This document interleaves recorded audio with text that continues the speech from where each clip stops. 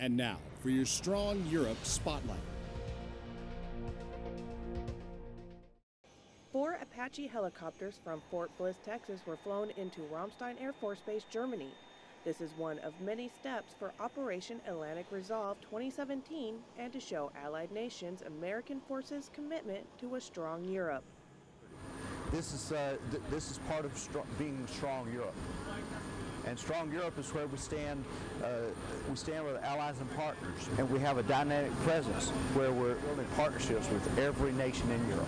In January, over 2,000 vehicles arrived by sea in Bremerhaven, Germany in support of Operation Atlantic Resolve 2017. From Ramstein, Germany for U.S. Army Europe Public Affairs, I'm Army Sergeant Danny Debehetz. For more information on this story, visit eur.army.mil.